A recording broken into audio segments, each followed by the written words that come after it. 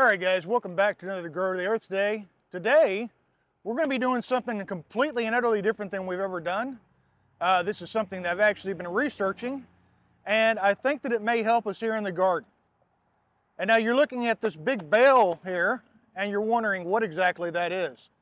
Well, the reason we've got this today is because we're going to be putting in a core into our garden. And we're going to be doing it in this bed here. And I've been doing some research over the summer because I always have an issue with our garden drying out very, very quickly. You know, the sun, the heat here in the summertime is pretty outrageous. And the beds just dry out so fast that we can't seem to keep them moist for more than a day or two to where our garden grows very well.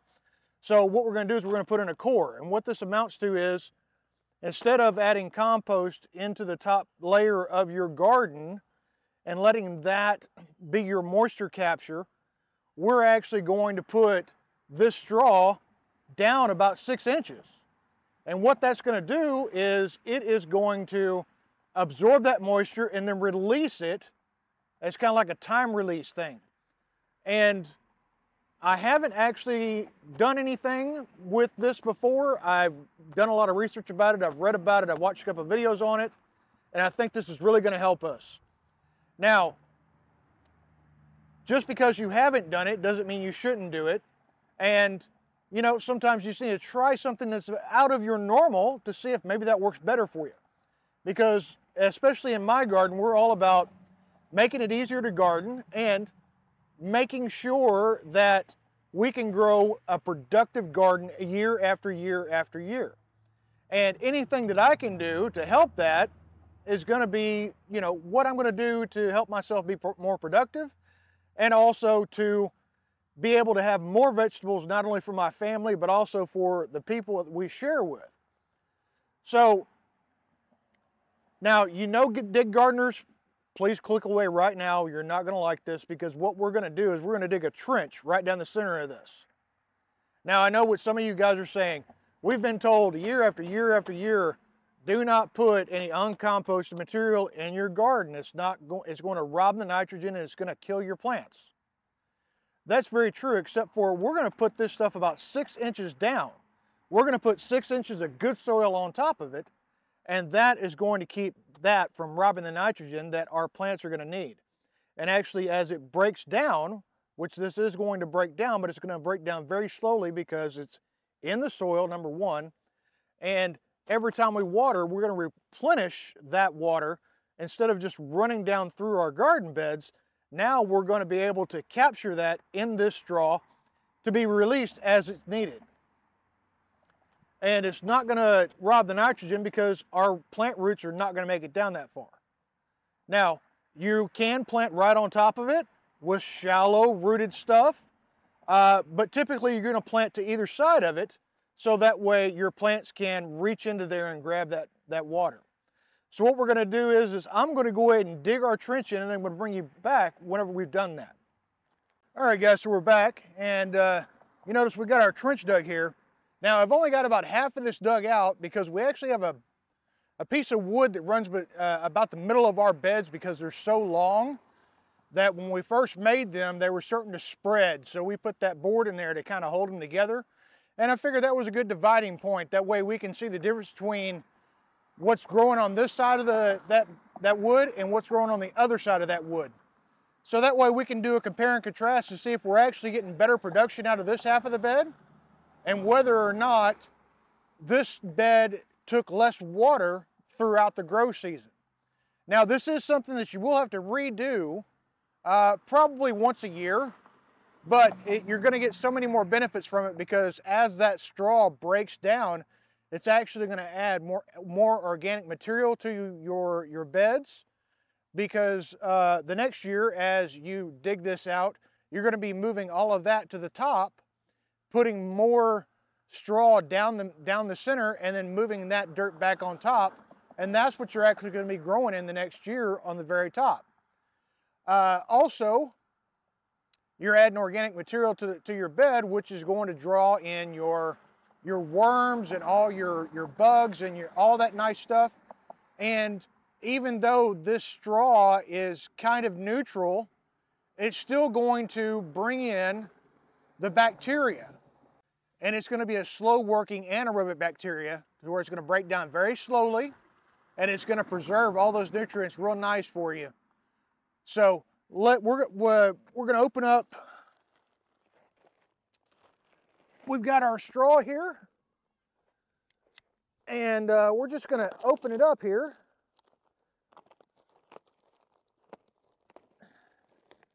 And of course, with it being a bale, we've got some nice heavy-duty straps. Now, I actually went and bought this from Tractor Supply, not a sponsor, because that was pretty much the only place I could find that had this available. You know, in your area, wherever you're growing at, you may have farmers that have this straw baled up.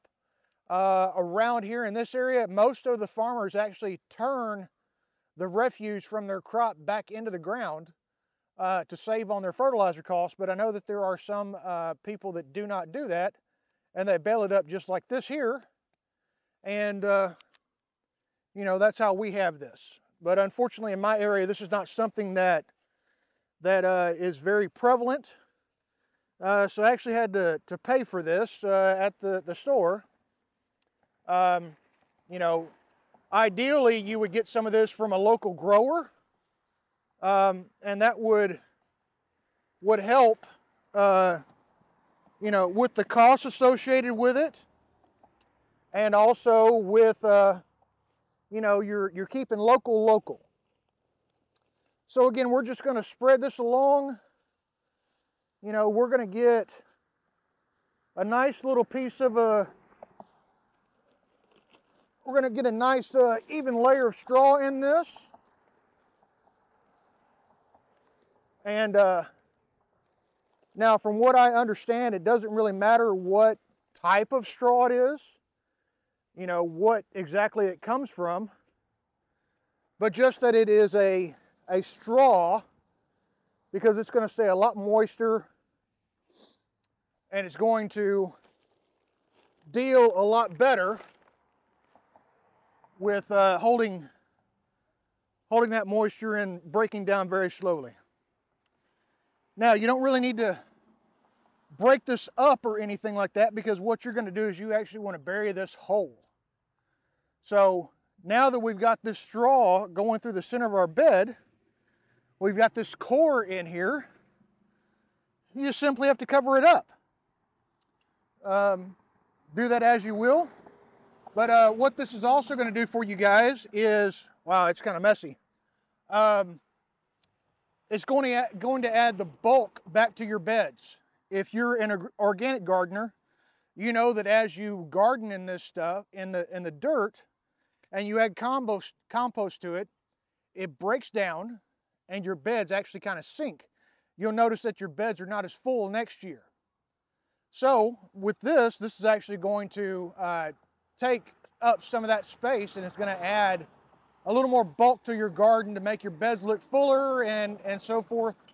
Actually, when I was digging this trench out, I had to put some of that material in here, and I may bring some of that back to top this bed off, but that was what I had to do to be able to have that trench still available there. It kept wanting to cave back in on itself.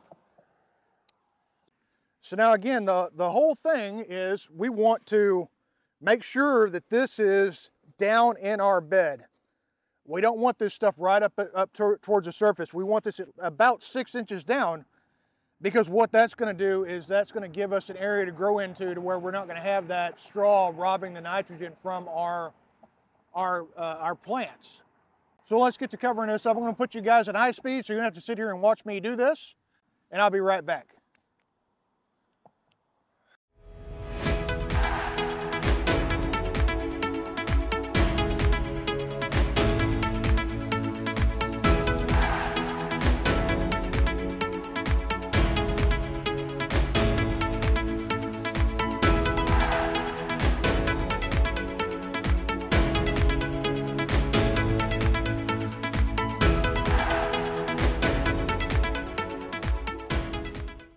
Now you guys who garden in pots, don't feel left out, because you can do this same thing in pots.